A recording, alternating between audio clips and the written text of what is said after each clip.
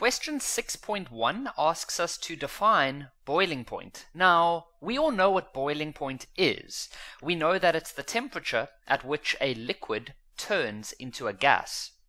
But you can't use that as the definition. The proper scientific definition of boiling point is the following. It is the temperature at which the vapor pressure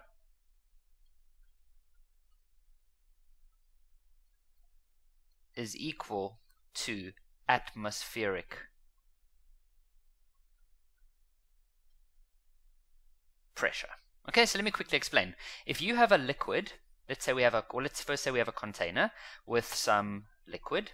As you start increasing the temperature, more of these molecules are going to be able to turn into a gas, and so you're going to start having more gas molecules over here. And so we can see that the gas pressure is going to start increasing.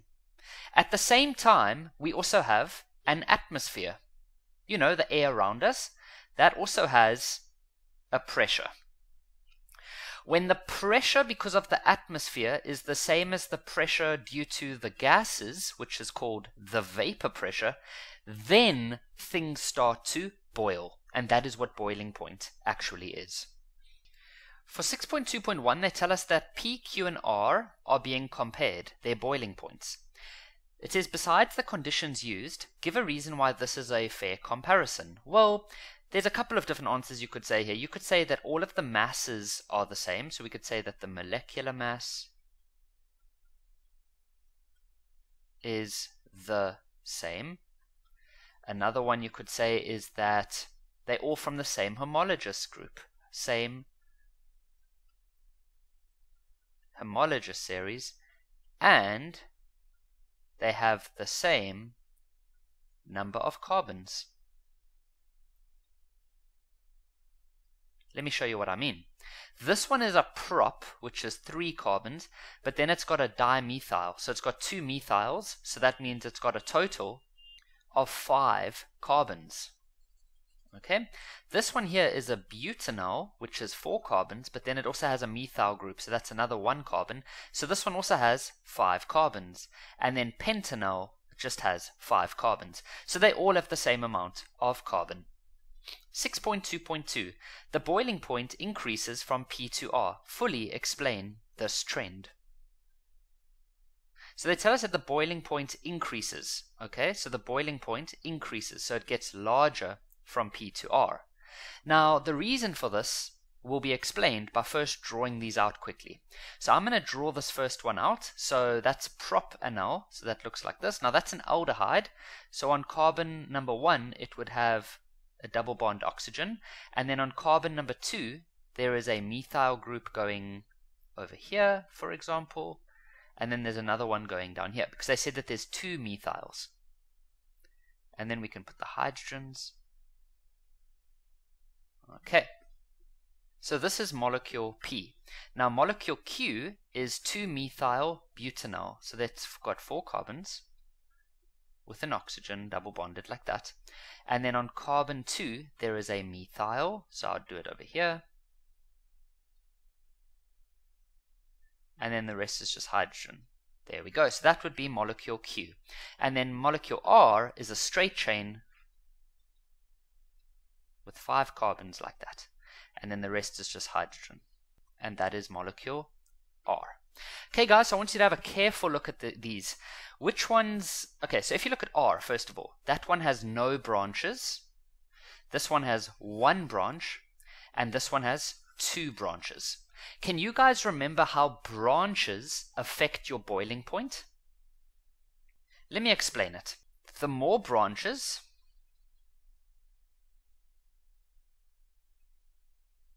a molecule has,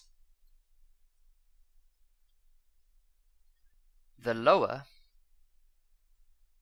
the surface area. Okay?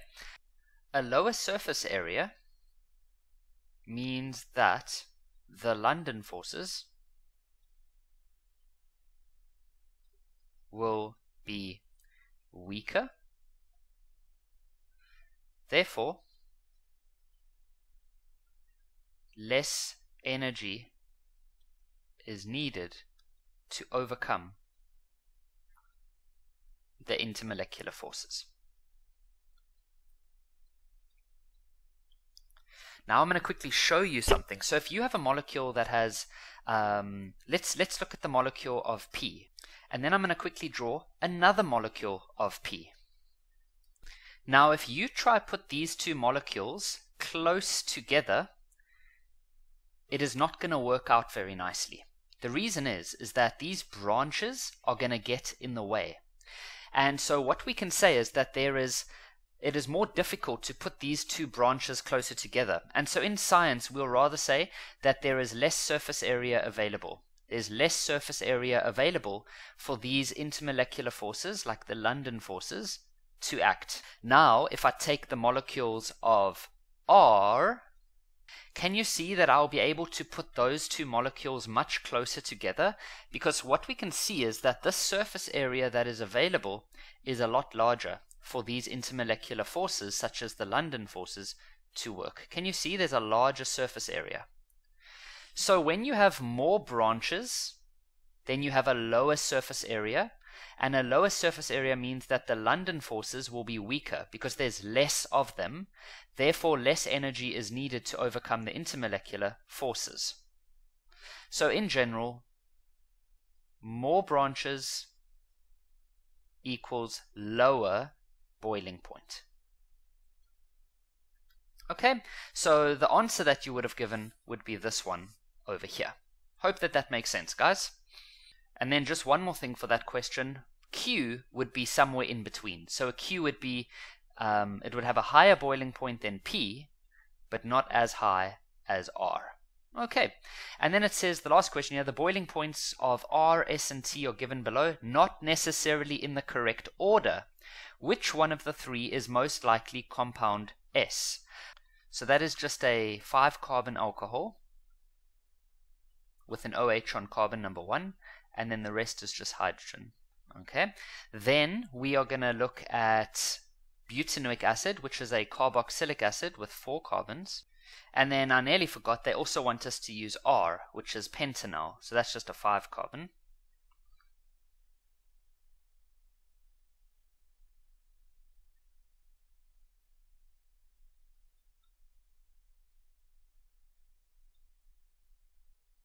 So if you've watched my videos on intermolecular forces for grade 12 chemistry, we would have to, we would remember that an alcohol has hydrogen bonding over here. So it's got hydrogen bonding. Obviously that's not the hydrogen bond. We're not talking about this little bond, but what I mean is if we had to draw another alcohol, then we know that there's hydrogen bonding. Butanoic acid has hydrogen bonding as well, but it also has dipole-dipole over there. And we must also remember that this part here is also London forces. And for butanoic acid, it also has London. And then for the aldehyde, it's got a dipole-dipole. And then this area here would always be your London. Obviously, I would have to draw other molecules so you could see the intermolecular forces, but you guys should watch my video on that first, and then this will make a lot more sense. So in general, carboxylic acids always have a higher boiling point, because if you look carefully, they have hydrogen bonding, but they also have the dipole-dipole, and then they have the London force. Alcohols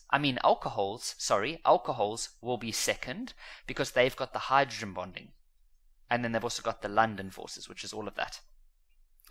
But then, and then the last one would be the aldehyde, because it only has the dipole-dipole, and then it's got the London forces.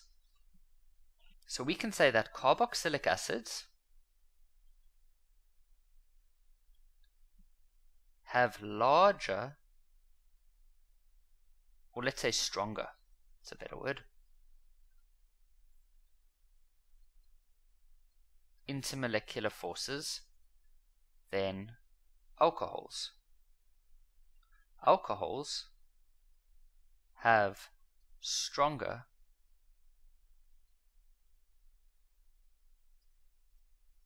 intermolecular forces than aldehydes. more energy is needed to overcome forces of attraction in carboxylic acid